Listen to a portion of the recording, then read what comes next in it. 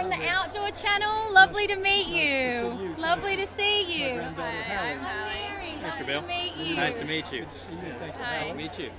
Well, come on in. We're live right now to the Outdoor Channel, and we didn't think we'd get an opportunity to speak to such a legend, but here we are, and I'm a little bit speechless. Yeah, I mean, the first time going to the Opry, I saw you play, so you can be starstruck. It's all right. I'm a little bit starstruck, and that doesn't happen very often, but you know, you're somebody who's paved the way for a lot of people, and it's an honor to get to chat with you. Thank you. Well, I've had a lot of fun doing it for a whole lot of years. They said this is the 56th CMA Awards, and I've been to about 54, 55 of them, so never gets old. And I'm introducing my granddaughter Hallie to it tonight. She's never been, and it's kind of exciting for her because she loves country music. That must be really lovely for you to get to pass on these traditions to your family.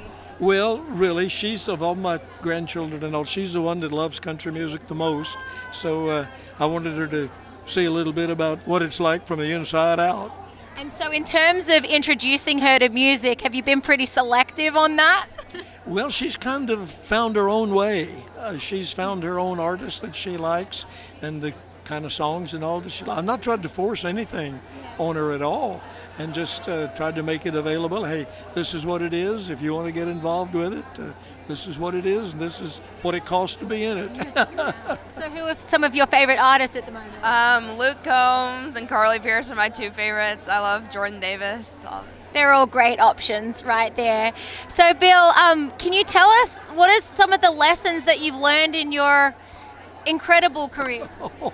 Oh, everything is a lesson. Every day I wake up. I don't know. I think probably the thing that I try to pass along to other people, the young writers that I write with, the young artists that I've toured with and all over the years, is don't take this business for granted. You know, you gotta be prepared to work at it if you want to be in it. Respect it for what it is, what the history is, and look forward to the future. I mean, the kind of music I've done all these years is not going to be the kind of music that people are going to be doing 25, 30 years from now. In fact, they're not doing a lot of it today. But just kind of carve your own path, and good luck. That's absolutely brilliant. So this is the Outdoor Channel, and we always like to ask people if they enjoy the outdoors, and if they do, what their passions are. Oh my goodness, I love to walk, I love to exercise, love to be outdoors, love to go to the beach and take off my shoes and walk in the sand. I'm not a hunter or a fisherman. I don't get into that too much, but love the outdoors. Love to get on a bicycle and ride around. Well, you like outdoors, don't you? I love them. Yes, I love to swim, ride my bike. I love it. That's wonderful, and that's everything we love to hear. And you know, we love to be out in God's creation as much as we absolutely can. Well, wear that hat, because nature may not be ready for that, and if you get tired of it, I want it. Thank you. So Bill, before you leave, do you have any last bit of advice for any up-and-coming artists?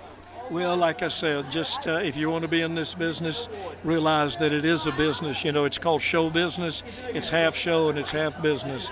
And just recognize that and go for it, and good luck. Wonderful. Well, thank you so much for stopping by. I hope you guys have a wonderful night together. It's lovely that you get to share that together. Thank you so much. God bless. Thank you.